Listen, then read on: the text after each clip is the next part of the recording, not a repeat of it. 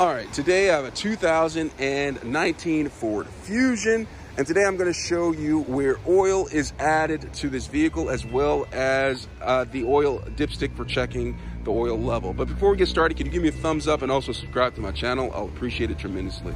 All right, as you can see, I have the hood open right here. What I'm going to do is I'm going to walk in, I'm going to look down, and you see underneath that cap, once that is twisted off, you're able to pour oil inside of there. And then right here, that is the oil dipstick used for checking the oil level. Let me know if you have any questions. Thanks a lot for watching.